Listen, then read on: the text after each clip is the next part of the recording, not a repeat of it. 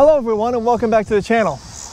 Today I want to talk about solar panels and what kind of happens when you have a 60 watt solar panel and you're figuring, you know what, I kind of want more power. I'm going to go ahead and buy a 100 watt solar panel and connect them together. That way I can get 160 watts. And then why you're not getting 160 watts. Alright, I'm going to go ahead and pull up the app for this ALLPOWERS 600 on the screen, and you can see that we are getting 40 watts from this 60 watt panel, which is pretty good because, you know, it's probably not angled perfectly and it's like 85 degrees out here, so the panel is pretty hot. So then I'm thinking, okay, you know what, I'm going to go ahead and buy a 100 watt panel. So let's go ahead and hook that up and see what kind of measurements we're getting there. All right, I disconnected the 60 watt panel and I'm connecting it to the 100 watt panel.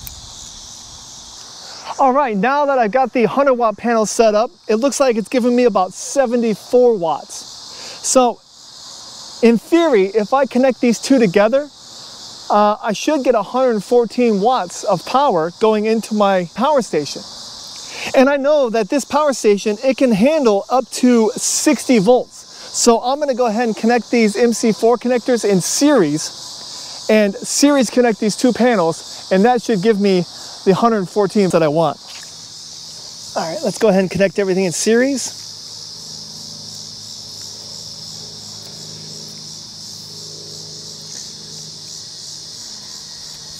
That'll work. We have our positive and negative is here.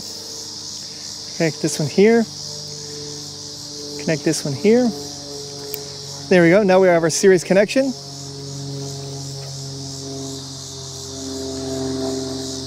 All right, our wattage is going up. I'm looking for 114 watts.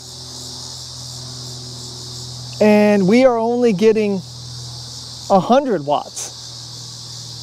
So we've lost 14 watts from a series connection. Well, oh, it's probably, you know what it is? I bet it's because I don't want them in series, I want them in parallel. That's what the issue is. So let's go ahead and disconnect this and connect it in parallel too.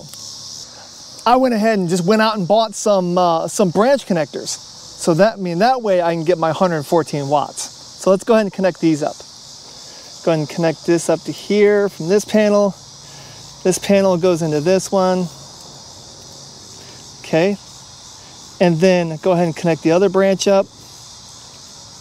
There we go. There we go. We got our branch connection. So now we have these panels are in parallel. Let's go ahead and connect them up and see what we get. I'm sure it'll be 114 watts. Here we go. All right, now it looks like it's staying steady at 97 watts. So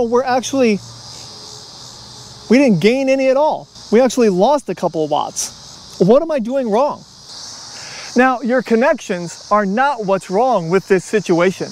What's wrong with this situation is your different size panels. There's no way they're ever gonna equal out to 160 watts in perfect conditions. Or they'll never equal out is if you connect this one separately and you add it to when you connect this one separately, they'll never add up to that high of a number of wattage.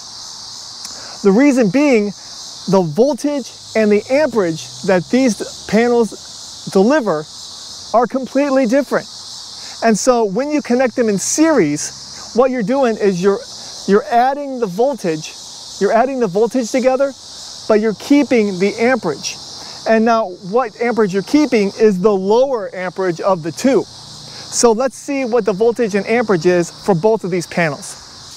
This 100 watt panel is 24 volts at 5 amps. Now if you multiply that together, theoretically that should give you 120 watts. But this is only a 100 watt panel, so you're never going to get that high. So what about this 60 watt panel? The output on this 60 watt panel is 18 volts at 3.3 amps.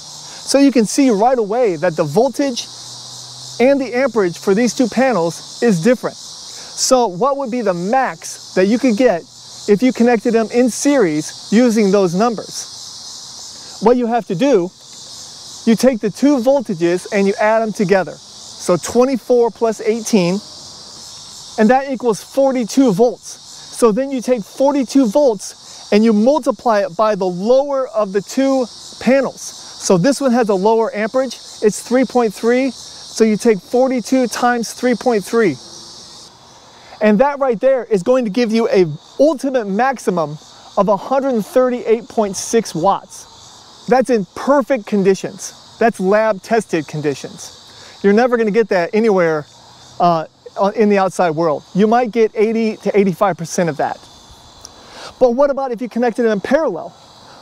Why didn't they work in parallel? Well, let's figure that out.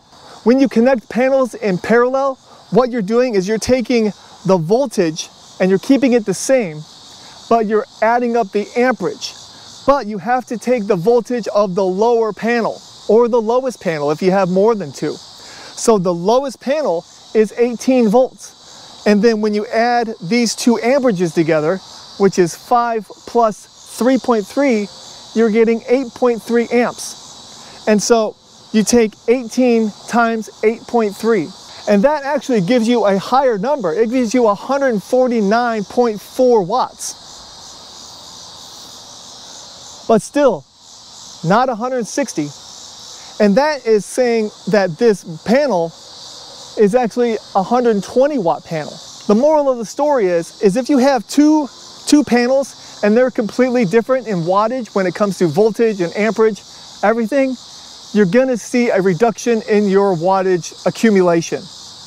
All right, I had to come back down into the basement because my camera and my equipment just started melting because it's so hot outside. And it's only 85 degrees. But all I wanted to say was, if you have any questions about how I hook things up or how I got the results that I did, please go ahead and leave them in the comments.